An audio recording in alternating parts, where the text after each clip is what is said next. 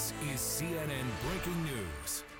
It's now 11 p.m. in eastern Taiwan, and search and rescue operations are stretching into the darkness of night after this morning's earthquake. 9 people are confirmed dead and more than 900 people are injured. This is the most powerful earthquake to strike the island in 25 years.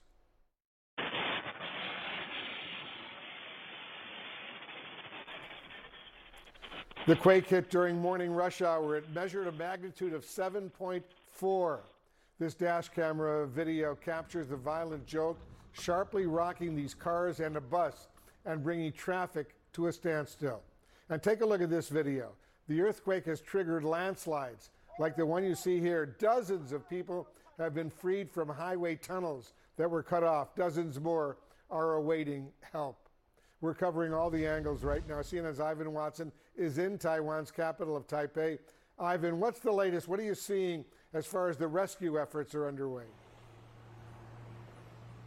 Right. Well, as you pointed out, Wolf, this was the most powerful earthquake to hit this island in a quarter century. People are used to earthquakes here, but even my colleagues behind the camera, one of them shaken awake this morning, another one running to embrace and hold on to his wife and children as things kind of started falling off the walls. And Taipei is a good 100 miles away from the epicenter in Hualien County. That is this rugged mountainous region that is popular for tourists who try to go there for hiking, for the cliffs and very high mountains. And it's largely cut off from the north of the island because of avalanches and landslides.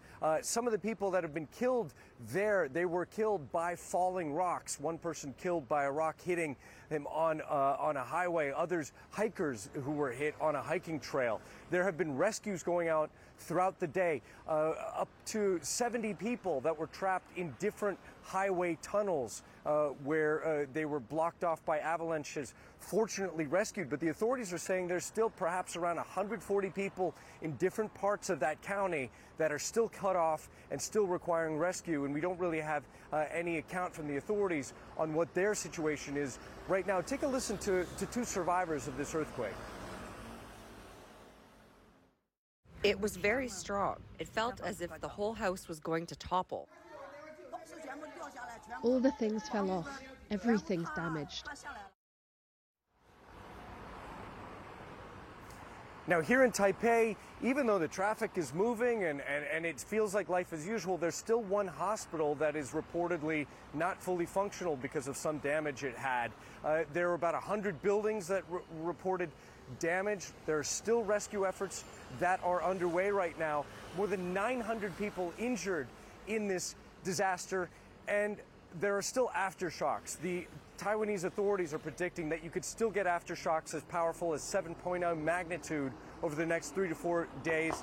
The U.S. Geological Survey has reported more than 24 aftershocks, some with a magnitude of 5 and 6, and that is hitting areas that have already been very much shaken up by the power of this historic earthquake. Yeah, I'm really worried about those aftershocks, so stay safe over there. Ivan, thank you very, very much. I want to go to the CNN Weather Center right now. Our meteorologist, Elisa Raffa, is joining us. Elisa, why is this area seemingly so prone to earthquakes? They are so prone, and we call it the ring of fire. This is where our tectonic plates that make up the earth all kind of meet, and where they meet, at that point, they can move.